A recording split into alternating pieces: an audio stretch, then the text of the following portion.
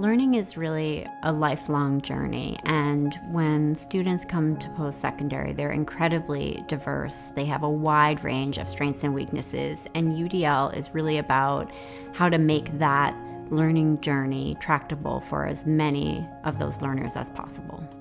I think UDL is important because of the variability that we have across learners. We often think about individuals with disabilities as individuals at the margins, and that if we can develop or create learning environments for those individuals at either end of the bell curve, we go a long way towards addressing the needs of everyone else in between. We've seen an enormous growth in interest in using UDL, ranging from individual faculty members wanting to use it, to whole departments, to sometimes whole institutions wanting to adopt it as an approach to really better serving the broad range of students that are on campus.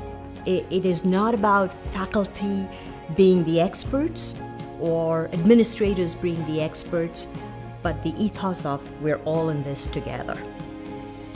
In a UDL classroom, I felt like I wasn't, feeling bad because, I didn't participate like another student. I was more so looking at myself and trying to be my best learner.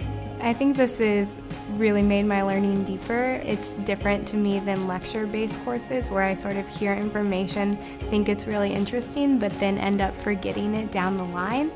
UDL is really critical for helping faculty feel like they can teach all students, because it's about designing for all students from the outset. UDL is really about bringing flexibility and options into the environment by design so that students will have the resources that they need to make learning tractable in post-secondary environments.